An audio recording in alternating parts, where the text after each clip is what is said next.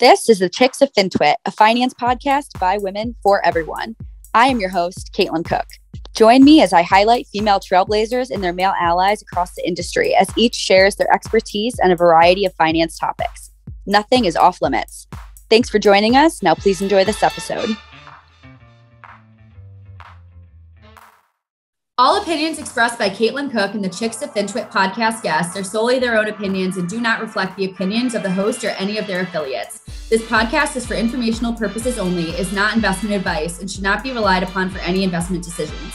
We are not recommending any securities, nor is this an offer or sale of a security. Hello and welcome to the Chicks of FinTwit podcast, a finance podcast by women for everyone. I am your host, Caitlin Cook, otherwise known as Dead Kate Bounce on Twitter. And today we have a very special guest joining us all the way from Hong Kong, co-anchor of Bloomberg's Odd Lots podcast, as well as head of their Asian news desk, Tracy Alloway. Tracy, welcome to the show. Thank you so much for having me. I'm really excited. I don't normally get to talk about myself and Odd Lots, I guess. So this is very exciting for me. Yeah, I love to turn the tables. You don't get to interview the interviewers very much. So I'm really excited for that. And I told you this before we started recording, but huge fan of Odd Lots, huge fan of your Twitter content for a while now. So long-time listener, first-time caller. But we have a ton to talk about here. I'm sure a lot of people are familiar with your current role. So especially when it comes to Odd Lots. So I'd be a little curious at first, if you don't mind, maybe if we start from the beginning, if you could just walk us through, where you started your career. Oh my gosh. Okay. So I started, I guess, at university. So I went to London for college and they had a student newspaper there and I kind of fell into it. I was features editor there for a while and I did some really weird interviews. For some reason, it ended up being mostly with very right-wing neocons from the US and also Carlos the Jackal, who was actually an alumni of our university and was in jail at the time. We did an interview by letter, basically pen paling to get this interview done. And I really enjoyed it. I enjoyed the people that I was working with at the time. A lot of that group of friends has gone on to high profile positions around the media space, at the FT, at the BBC, places like that. And then after I graduated, I knew I wanted to work in journalism. I needed an internship that actually paid was the problem. I couldn't, survive on my parents' money. So I found out that Bloomberg offered these summer internships. They were paid quite generously at the time. And so I started working in London for Bloomberg. I was covering airlines, which was quite fun. My dad was a pilot, so I felt I understood the industry a little bit. And then in late 2008, I made the switch to FT Alphaville, which was at the time a very brand new markets and finance blog from the Financial Times. And again, this was 2008. It was sort of at a time when a lot of the old school media had yet to figure out what a blog actually was. So that was really enticing for me. And then I joined right at September 2008 when Lehman fell. And so I was sort of thrown in at the deep end of this financial crisis. But what was really great about it was that no one knew what was going on at the time. So you were sort of on even footing with people who'd been covering banks for 10 years. So after that, I worked at the Financial Times for a long time, covering banks, markets, and then I joined Bloomberg in 2015. And Joe and I started Odd Lots that same year. Yeah. And the rest is history. Well, I have a few questions from that. One, did you ever expect to work in finance? It sounds like you just fell into it, right? You just needed an internship that paid. Bloomberg, really good place to have that internship. But even, I guess, first of all, how did you feel about starting working in finance and what was your perception of that industry from the outside before you started? And then, sorry, long-winded question, but also, I guess, did you foresee yourself at that point staying in that space, or did you just kind of expect it to be like the internship, check it off the list and be back to somewhere else in journalism? Sure. So I think when I set out to be a journalist, I don't think I had a sort of set beat in mind. To be honest, I kind of find everything interesting, which is probably why Odd Lots now is having such a great time going into specific markets like lumber, semiconductors, things like that. I have to say, once I started doing financial journalism, I really enjoyed it, because there are two things you learn being a financial journalist, which is one, money is so important, and money sort of underpins, sadly, the vast majority of decisions by policymakers and pretty much everyone out there. And then secondly, you also learn that markets are made up of people. And so if the point of journalism is to tell interesting and compelling stories that also, have the potential to have some sort of impact or that matter for people, then telling the story through markets can be a really compelling way to do that. And again, that's one of the reasons why I find markets journalism in particular interesting, because everyone's sort of talking about what could happen, right? Like, is the price going to go up? Is the price going to go down? Is this fairly valued? Is it overvalued? And so you get these big conceptual debates, but ultimately they're between people. And so understanding that tension and the stories and what's making those people think that way is really, really interesting to me. And then just to answer the second part of your question, did I think I was going to do something else? I don't think so. I've had some job offers over the years to go into political journalism randomly, and I've always turned it down, mostly because by that point, I found financial journalism so interesting that I was sort of in it, possibly for life. So seeing it from the inside, working in financial journalism, what do you see as, the framework for within, finance and market specifically in comparison to, news journalism, political journalism, and so on? When you say framework, what do you mean exactly? Do you see a distinct difference, I guess, in, the way you cover things, trends in the space? I know it's kind of a vague question, but. No, that makes sense. So that kind of gets back to what I was saying earlier. I think when you're covering something like, let's say, mainstream journalism, where you're covering local politics or even national politics, or some sort of disaster, this thing happened, it tends to be much more focused on the present. I find you may get some forward looking analysis. People might say, well, the passage of this bill paves the way to an additional piece of legislation, or there's a possibility that this massive event could lead to this. But with markets, it's much, much more conceptual. And I find a lot of it has to do with ideas, because everyone ultimately is trying to figure out what's going to happen in the market. So the focus is almost always on what could happen.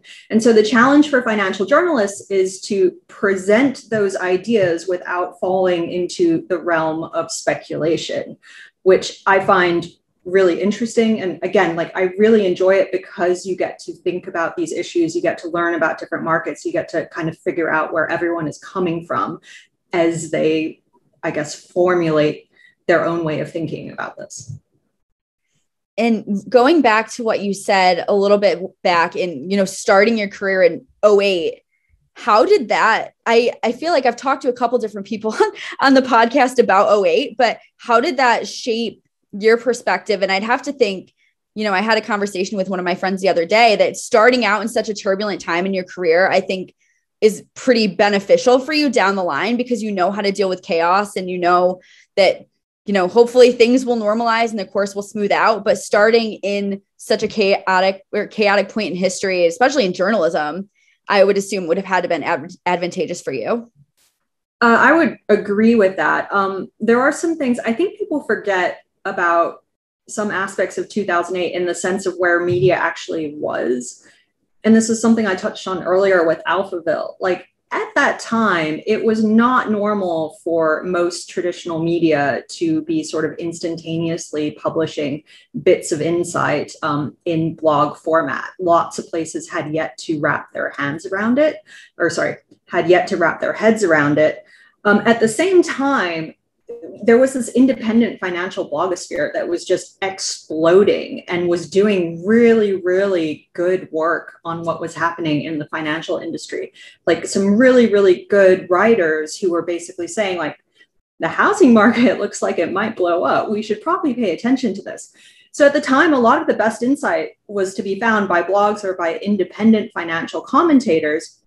And so being on a blog within a larger media organization was a really, really good platform to sort of gather some of those voices up and present them to a larger audience. And I remember, for instance, Alphaville was one of the first ones that latched on to Alan Stanford's Ponzi scheme after I think it was Alex Dalmati, analyst, blogged about it and said, like, this looks like a massive fraud.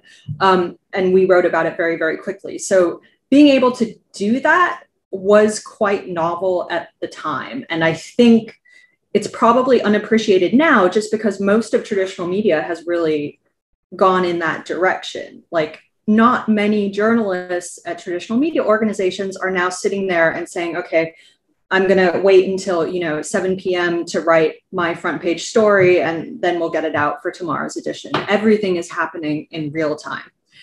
So there's that aspect of it. I talked a bit about how new everything was in September 2008. A lot of people have been covering finance and markets for decades, but they'd never had to write a story about a money market fund breaking the buck because it had never happened before. A lot of people had covered finance without ever writing about repo markets. And then suddenly you had this massive crunch in the shadow banking system.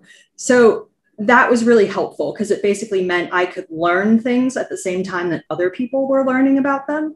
And I do think that's probably an influence that you feel in Odd Lots, in the sense that I know nothing about the lumber market until we actually sit down with a lumber market expert and start to talk about it. So that definitely influences the podcast. And the last thing I would say about how it influenced my perspective personally, and it took me a while to realize this, I think I was focused on financial stability issues for longer than I perhaps should have been. I think because my experience was based on, the worst thing that had happened in the financial system for many, many years. For like a decade after that, I was probably looking around the corner for the next big blow up, which didn't really materialize because of the shift that we'd seen in the approach from central banks and from regulators. And I think that took me a long time to actually understand and appreciate. Yeah. And to your last point, I think that that's a lot of people working in the industry at that time, or even those outside, right? Always waiting for the sky to fall again. And you can't really blame them, right? Just because once you've had that negative experience and that that's as bad as things can get, you wonder if they can get worse. I feel like that's just human nature. But you kind of touched on a couple of different things that I wanted to ask you about. One being, you talk about, in a way, information flow is getting much faster because there was just so much going on, honestly. Yeah. How have you seen, even since then, with, rise of social media and news has become instantaneous and very almost informal, coming from all different sources, not necessarily like formal media outlets.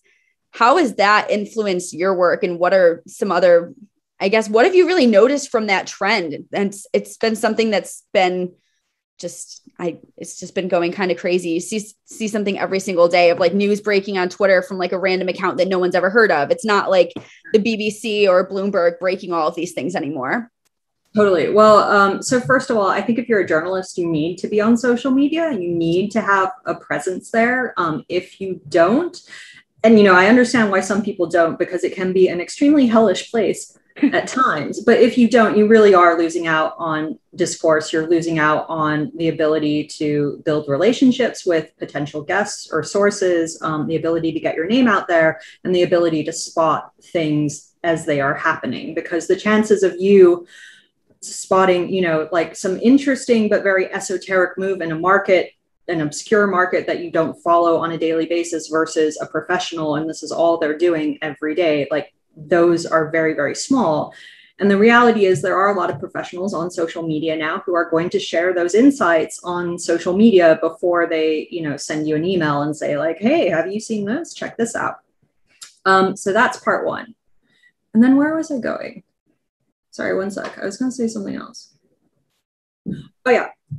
And then the other way that social media, I think, has changed journalism is there's a lot more focus on short and sweet and in-depth, incredibly deep, intelligent analysis. And the thing that's dropped out of favor is the sort of in the middle, like 500 word, 600 word, like front page news story analysis that used to be the bread and butter of what traditional media did. So nowadays, if you spot something interesting, the best way to cover it is to probably write about it very quickly, use the primary source wherever you got it from. If it was an analyst note, someone on Twitter making an interesting point, someone you interviewed making an interesting point, put that up, get it out there. You don't have to have all the answers about why it's happening or, that sort of thing. Like, just get it out.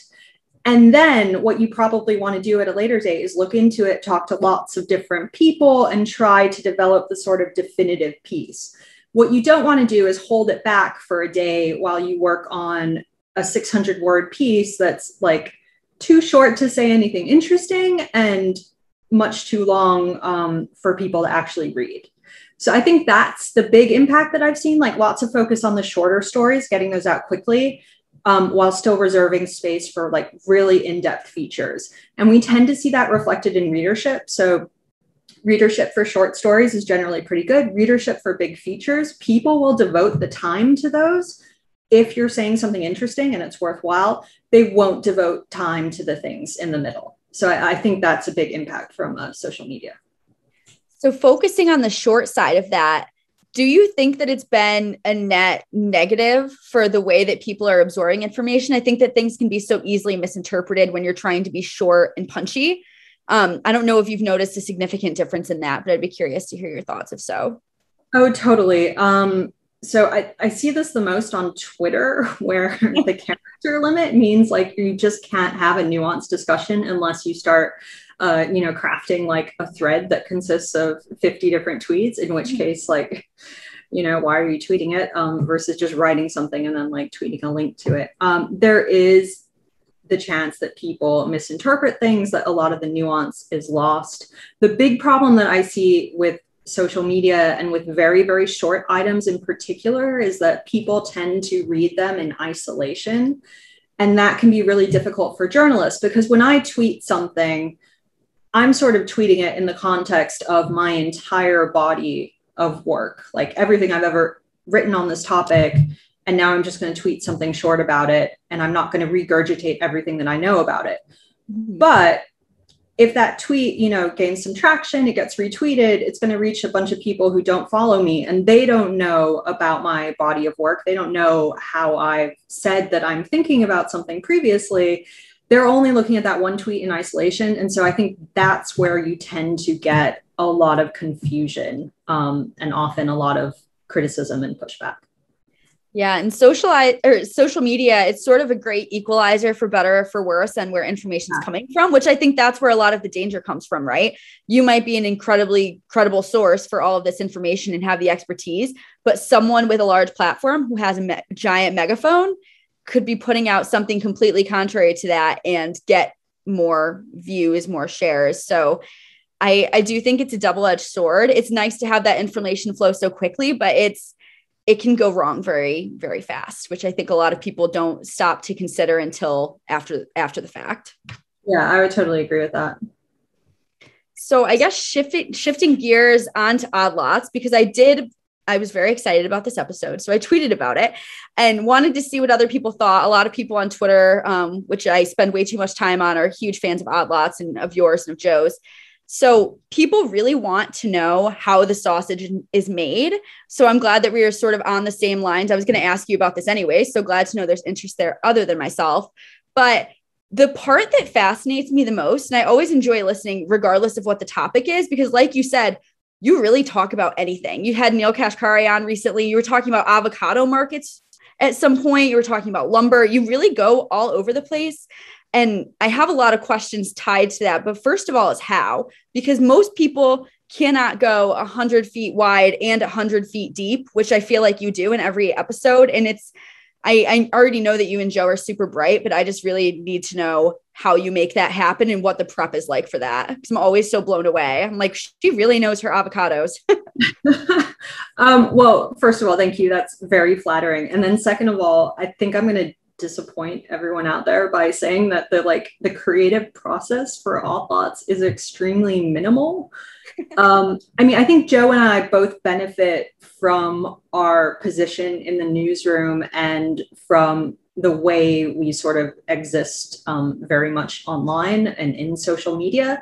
And I think what tends to happen is that we see early inklings of something interesting developing. So for instance, last year, this would have been late last year, like in the fall, we started taking an interest in semiconductors because we knew Dan Wong from Gavicol Dragonomics. We'd had him on the podcast a couple times before. We knew he was big on semiconductors. We were sort of watching what he was saying on Twitter and thinking, this sounds like an issue. If we get a shortage of semiconductors, this is going to blow up supply chains around the world. And at the same time, we also had Bloomberg journalists who were talking about it. You had Bloomberg analysts who were starting to look into the issue. And so we can sort of spot the early trend before it actually blows up into a traditional front page story. And so if we spot something that we find interesting, what we will try to do is to find the best person to talk about it. And I would say that's the trickiest part of the whole podcast, because again, you're not an expert, so you don't necessarily know the best voices in the space. But again, we try to draw on people we know in various industries across finance. Like it might be that we're friendly with someone that works like at a manufacturing company and you say, well, we want to talk about pallets. Can you put us in touch with your pallet supplier? And we're going to have a wooden pallet episode. Stuff like that. Like we reach out to pretty much anyone to try to figure out who the best person is to talk about it. It might be through contact. It might be someone we've been following on social media, that sort of thing. And then in terms of prep, so Joe and I do independently prep for each episode. Like we usually shoot each other over an email and say like, let's focus on this for the podcast. And then we go off and kind of do our own research. It's not extensive research, which I'm sure a lot of listeners have noticed on occasion. But the reason we don't try, the reason we're not researching and prepping for like 3 days ahead of an episode is because we want to keep it at a level where we're learning alongside the listener. And I think one of the drawbacks of a lot of podcasts, especially when they're highly specialized, is they start from like up here where most listeners are sort of starting from down here. And so the thing I really like about Odd Lots, again, is when we start an episode on a new topic, I keep coming back to lumber or semiconductors, like we are starting it from the same place that most of our listeners are starting it from. And so we're going to be asking the questions that they would ask. We're going to be trying to explain the concepts that they want to hear explained. And hopefully by the end of it, we all come out on the other side with better knowledge of the industry. And then that kind of sets the groundwork for further topics and further episodes on the same topic. So it's minimal prep, just in terms of the research that goes into it. But I would argue that kind of helps a lot.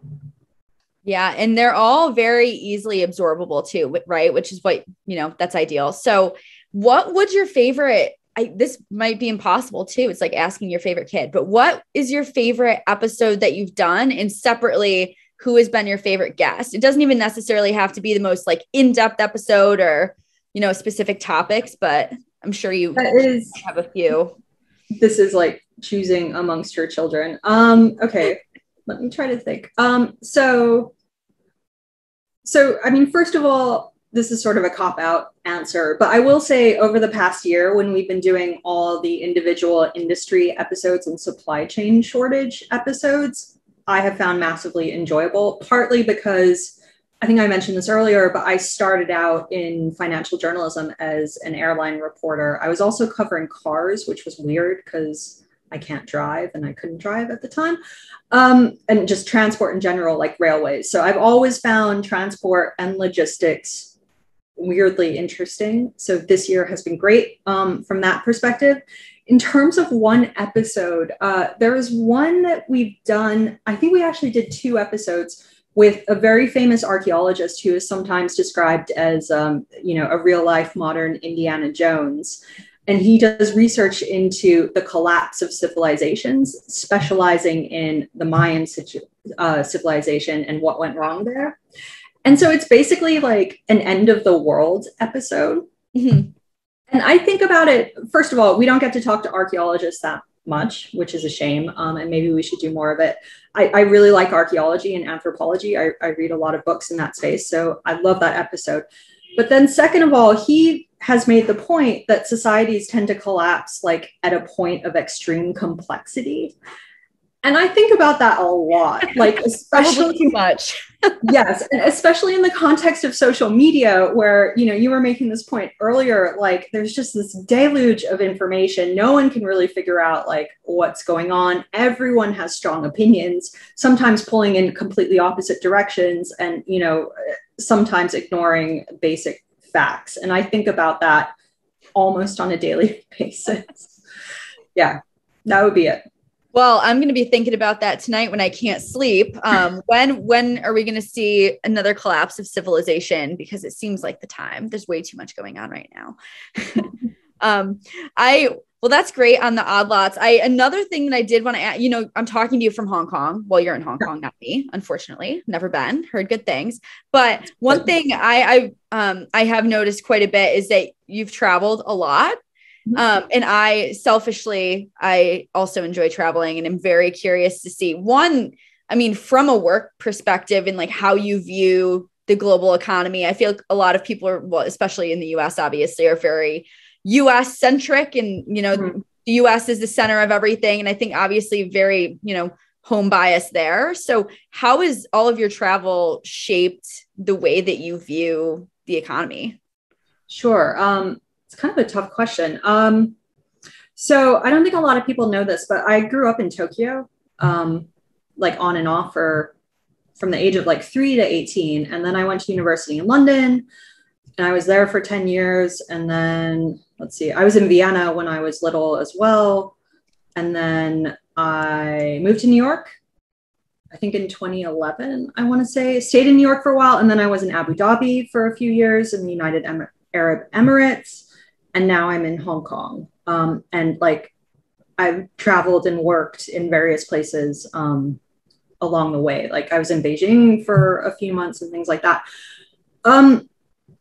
It gives you, this is going to be unsurprising to pretty much everyone, but like it gives you a different perspective on the way the world works. It definitely gives you appreciation that not everyone is seeing things the way you assume they're seeing them. Basically, it breaks you out of the bubble that you may or may not exist in. And what I mean by that is, for instance, I remember going from New York to Abu Dhabi this would have been in 2016, shortly after Trump won the election. And, most people in New York are going, oh my God, this is absolutely insane. What has happened? I can't believe Donald Trump is our president. The world is going to end. Civilization is going to collapse, that sort of thing. And then you go to Abu Dhabi, and everyone there is very, very excited about it and see it as a massive opportunity. Now, we found out later that maybe they saw it as too much of an opportunity, but like it does offer you a different perspective. And that's something that I've appreciated. And then in terms of the economy specifically, I do think it helps you to sort of connect some of the global flows that are happening and that can sometimes be underappreciated. So for instance, if you cover US bonds, like US corporate debt, you're probably not, if you've been doing that from New York for your entire life, you're probably not necessarily thinking about what's going on in Asia all the time. But of course, some of the world's biggest corporate bond buyers are either in Taiwan or in Japan. And so being able to appreciate where those pools of capital actually are that are driving price action in a large market like the US, that's really helpful. Same thing, of course, for the Middle East, for petrodollars. Again, like I think the movement of that kind of flow tends to be an underappreciated one when it comes to markets. Mm-hmm.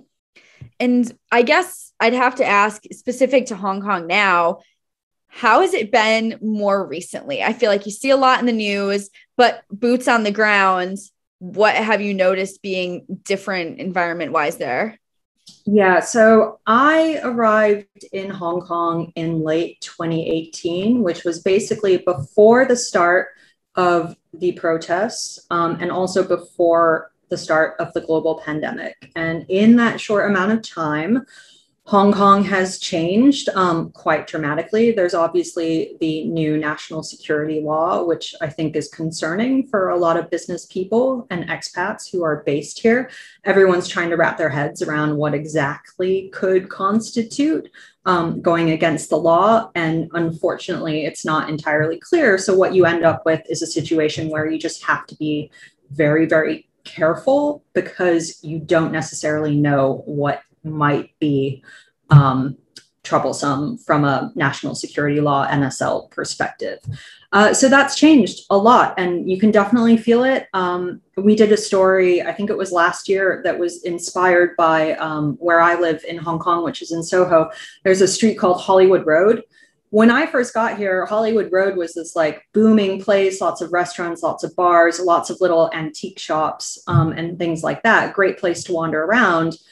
And in like mid 2020, it was just dead. And storefront after storefront was shuttered. Lots of restaurants and bars had closed for obvious reasons. So you can see it, like it feels very different. Now, the question is, if COVID finally at some point is behind us and maybe the border opens up with mainland China, do things start to go back to normal? Is that going to be enough? Are you still going to see expats or white collar immigrants, whatever you want to call them, committed to the city? Is it still going to be an international financial center? And I think, again, that's sort of unappreciated. There's lots of evidence that Hong Kong is going to remain a financial center. And what you've seen over the past year and a half or so is that flows from mainland China have been absolutely booming. Like it's been a bonkers year for Hong Kong IPOs, but they've all been Chinese companies who are moving from the US over to the Hong Kong exchange. I'm not sure that necessarily qualifies Hong Kong as a sort of international financial market, but let's see. That might be enough. Like being the entry point for wider China, like maybe that's enough. Well, TBD on that. So keep an eye out. Hopefully we see things subsiding with COVID here, but fingers crossed. On the expat part, has there been a substantial outflow of expats in recent months, year? Sure. So I don't think we have a breakdown by like citizenship necessarily, but I can tell you because I tweeted this yesterday. So let me just make sure I have the numbers right. I think Hong Kong's population has shrunk by, I want to say 89,000 over the past 12 months. Yeah, that's right. Okay. So Hong Kong's population falling by 89,000 just in a year. And that's not really the kind of demographic trend that you would necessarily want to see. Now, some of those will be longtime residents who are moving to the UK, which has offered a sort of asylums for people leaving Hong Kong. Some of that will definitely be financial workers, people who are either uncomfortable because of the new environment for working here, or are frustrated with not being able to travel for, I mean, it's coming up to almost 2 years now that people in Hong Kong haven't been able to travel without going into a very, very onerous quarantine. So yeah, for sure it's happening. I don't have the exact breakdown of expat versus residents. Right. Okay.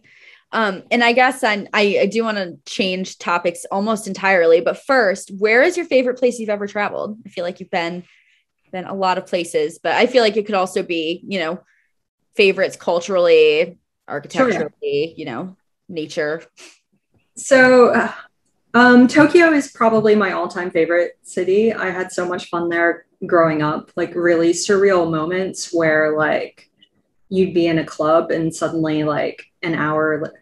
I remember at our after prom, Jay-Z pulled up in like a big like white van car thing and got out and was like, come with us. We're going to go do a concert at like this other club around the corner. And I was like, okay.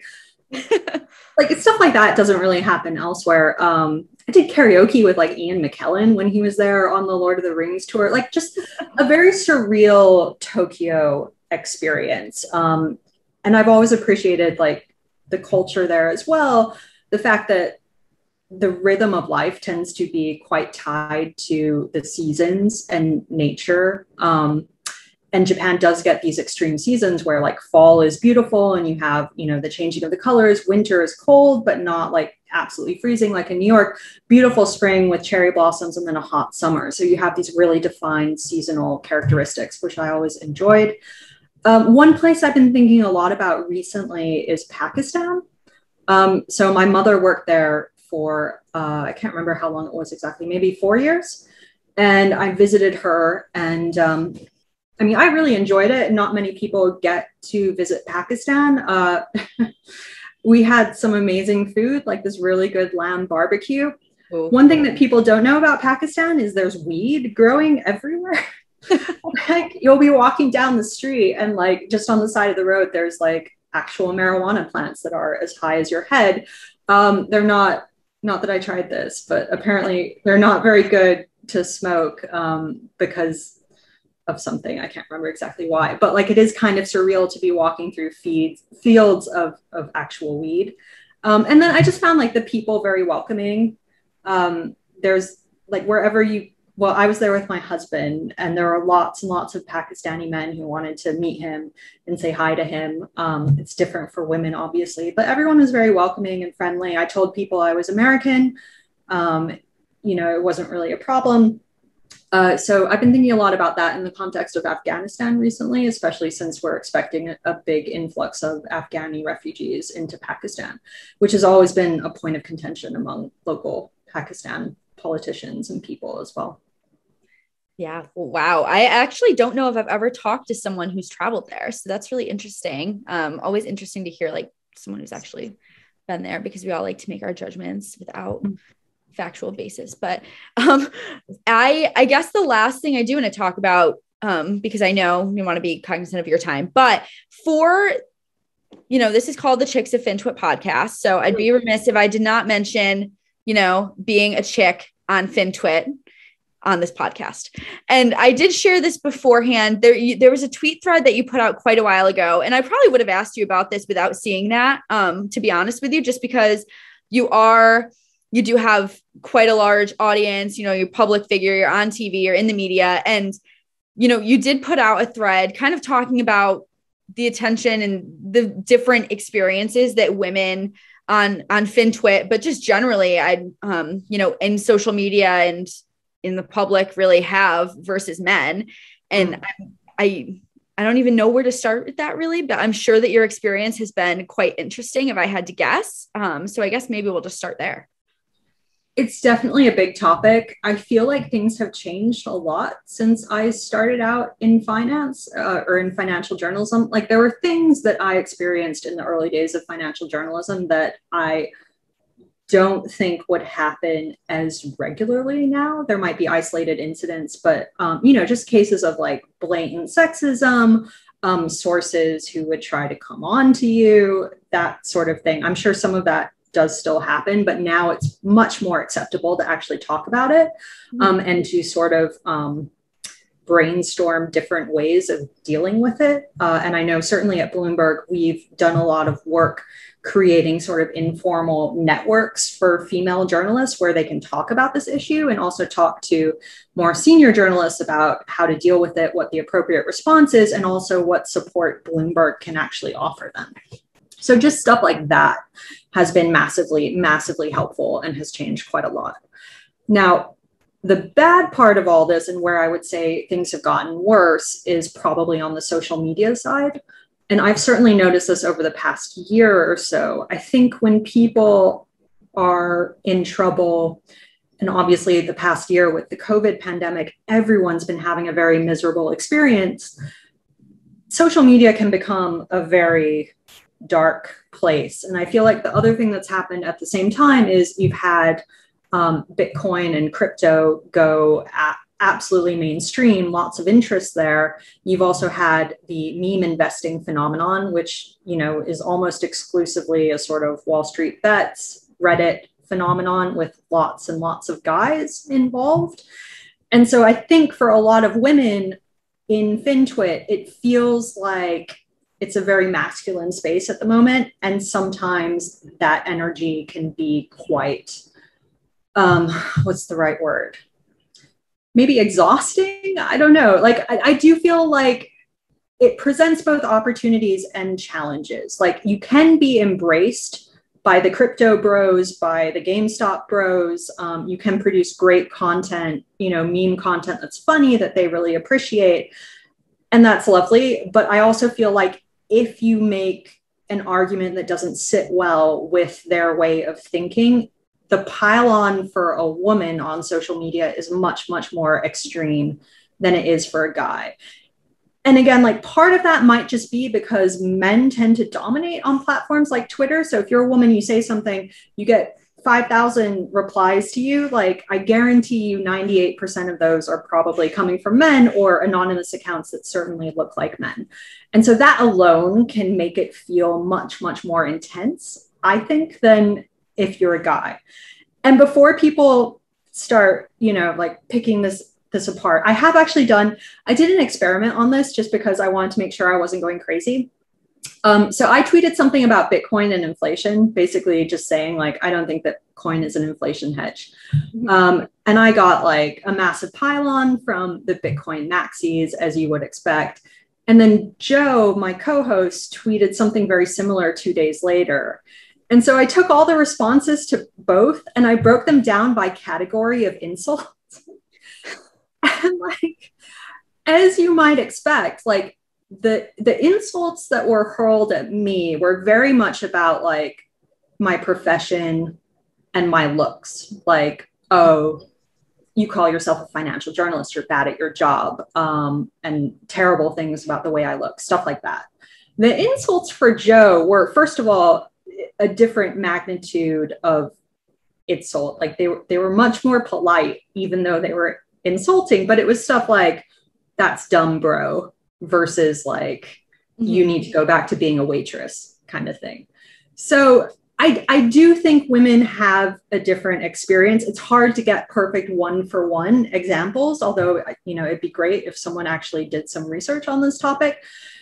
And so I just think it's something that we need to be cognizant about, and we need to be having the discussions. And I do think it can be an emotional drag on people in their careers. Like, I know on days where I've had 5,000 people shouting at me that you're terrible at your job, like, that does impact my work performance. So I think, it's just something to be aware of, something to discuss, and hopefully we can provide support to people who are experiencing it. Well, I'm glad that this is exactly why we have these conversations, though, right? Because any chance there is to sort of highlight this, we need to, because if we don't, nothing will change. And the problem with social media, obviously, being that anyone can hide behind a screen. I literally remember that someone told you once, this is kind of your fault for not being an anonymous account or masquerading as a man, which is unbelievable. You'd never say that to a man and switch that up. Like, it blows my mind, the comments that you get. And you actually took something that I was going to say to you. So you were ahead of me. I was going to say that I'd be curious to see an experiment where you and Joe tweet the same thing and get a response back, because my friend and I almost did the exact same thing.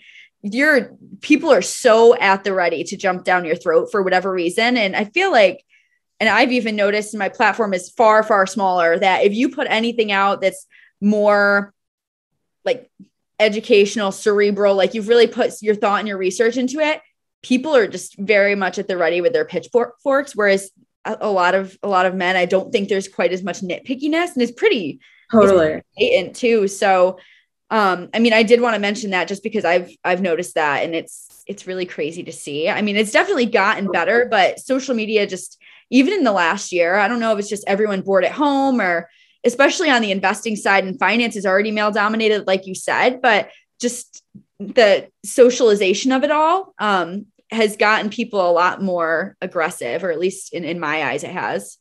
Totally. I do feel like it's more intense over the past year. And I do agree with you about the points of, like, research coming from women versus research coming from men. And then again, like, the difficulty, even for us talking about it, like, I don't want to see like I'm complaining, because on the one hand, I'm sure being a woman has been beneficial at certain points in my career. But on the other hand, like, I do think we have to talk about it. Otherwise, it just gets worse and people feel like they're dealing with it alone. So it's a challenging problem. It is. And you navigate it very well. And it obviously has not hindered you from doing what you do, which you do very well. But I know we're coming up on, time here. So I do usually ask some fun questions at the end. One being, I really want to ask you about your dog. People on Twitter always mention him. It's Pablo, right? So yeah. Corgi. I do want to ask about him. I know I'm a huge dog fan. So people specifically from Twitter, that was probably, if I had to try to remember what the count was on different topics for discussion with you, I think Pablo was in the top 3. Should I be worried that like the dog is more like interesting to people? People love a dog. People love a dog. Yeah. Pablo's great. He's on a walk right now. He is a tricolor corgi. He's a pandemic pup that we got in March of 2020. My husband and I had been talking about getting a dog for a long time, and then we were all stuck at home. So I think we did what a lot of people did and said, like, you know what, we're just going to go for it. He's been absolutely wonderful. The thing I really like about Pablo is he basically has become a sort of avatar for me to sometimes say stuff about more sensitive topics. So I feel like if I can't criticize Bitcoin without having a pylon from the maxis, Pablo can say something about crypto. And if they start arguing with him, well, they're arguing with the dog, and that's kind of crazy, right? But no, it's fun. It's fun to sort of see the world through a puppy's eyes, and he's just brought a lot of joy into my life. And he's actually inspired a few articles. So I did a story about dog Instagram last year, which was like one of the few bright spots on social media, like this pure area of the internet where people just look at pictures of dogs and talk about their pets. So that was a nice offset to the rest of the year. And then I also did a piece this year about puppy inflation and how basically demand for pandemic pets in 2020 had led to a sort of bullwhip effect in the market where you are now seeing extreme shortages and extreme oversupplies and sort of very volatile price movements. So that's been interesting. The puppy bubble thing actually makes me laugh a bit because for the longest time, I think the COVID thing, like my roommate got a golden retriever puppy. I was going to get one before I changed jobs as well. I don't regret it. Love my job, but you recommend it if you're able to at some point. It is fun. Oh yeah. I love dogs. I have 2 Goldens at home and everything. So I always grew up with them. But the longest thing I've been talking about, I'd be curious to see, I don't know how you break this down, but someday if you get bored in your research, because you're very good at what you do on the dog front, I'd be curious to see. My theory is that there is a massive doodle bubble. Doodles are very expensive. Doodles and like French bulldogs and like just anything in like the sort of Frenchie-esque type of dog, huge bubble. It's like $5,000. They're expensive. Oh, totally. So I have seen analyst research where they've like broken down cockapoo prices versus like doodles and Frenchies. And you're absolutely right. So I think French bulldogs are now the #1 dog breed in the States, or at least they were as of 2020 when I last looked at this. And like anything doodle. But the problem with doodles is it's hard to get actual research because the AKC doesn't recognize them as a breed. So they don't keep track of the breeding numbers. So I don't know where you would get that information from, but anecdotally, I'm totally with you on the doodle bubble. There are so many doodles in my neighborhood. It's like everywhere you go. They're cute. I'm not mad about it. I'm a big dog fan personally. Other than corgis, I actually do love corgis. So that is wonderful. But I guess the other question for you, and I feel like you seem like a bit of a foodie. I feel like I've seen you put posts up about that. And from all your travel, I'd imagine the food is incredible, but what else do you do in your off time to decompress? So I get outside person, as I always advertise on this podcast. I love cooking. I find it really like calming and soothing. And I tend to do, just lately, I've gone into more elaborate like European dishes that I haven't necessarily done before. So last weekend I did like a boeuf bourguignon pie, which I hadn't done. So good, like a chicken pot pie, but with beef and red wine sauce. Really good. And the thing I like to do while I cook is listen to either podcasts or audiobooks. Usually if I'm doing anything around the house, if I'm walking the dog, if I'm going on a hike, if I'm commuting to and from work, I will almost always be listening to something in audio format. And especially audiobooks recently have basically like doubled the amount of books I'm able to read every year. So that's been really great. And I really enjoy doing that. And also, if you're listening to a really compelling book while you're cooking, it doesn't really matter how long it takes you to cook something. 2 hours is whatever if you're listening to something really good. That is a good point. I always try to do that too. That's the one thing I miss from not commuting to the office is always listening to audiobooks. Last one, and I'll let you go here. But what's your favorite book? Since you mentioned some on like some history. Oh man. That's like, again, asking to pick a child, but this is really hard. I really like Lonesome Dove by Larry McMurtry. I remember Watership Down was my favorite when I was growing up. I will give a shout out to a book I'm reading right now, which is The Tiger by, I think it's John Valiant, which is a really interesting sort of short story about a tiger hunt, but that tells you a lot about the Soviet Union and Russia.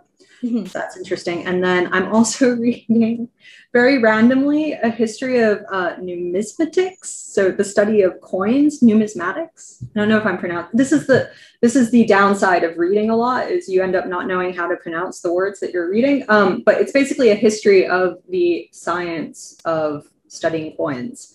Does it cover digital coins? It actually in the beginning, it does talk a lot about crypto, and it makes the point that even though we're moving to a cashless society, when the time came to name this new form of money, we still went with coin, which kind of suggests like what a hold coins actually have on our collective history. So that one's pretty good. I'll have to add that to my list. I'm curious now. I didn't expect it to actually include crypto, so that's a bonus. But Tracy, I want to thank you so much for being on the pod. Honestly, like I said, very openly a fangirl, meant a lot. So really appreciate the time. This was so much fun. And hopefully we'll have you and Joe back on for an Odd Lots Chicks of FinTwit collaboration here in the future. But for those living under a rock at the end of this conversation, where can people find you for your insights? Okay, so I am on Twitter at Tracy Alloway. You can do a Google search for Bloomberg Odd Lots and you'll find the podcast, and you'll also find a new website that Joe and I have created. Please subscribe and, help pay my Berth Bourguignon expenses. Joe and I have been blogging on that site, and we're trying to do transcripts for our episodes and lots of things like that. So it's good stuff. And thank you so much, Caitlin, for inviting me. And I love that you're doing this. Chicks of FinTwit is such a great idea. And it's lovely that you're elevating some of the voices in the space. So thank you. Awesome. Well, thank you. And thank you to everyone for listening. We will be back next Thursday with a new episode.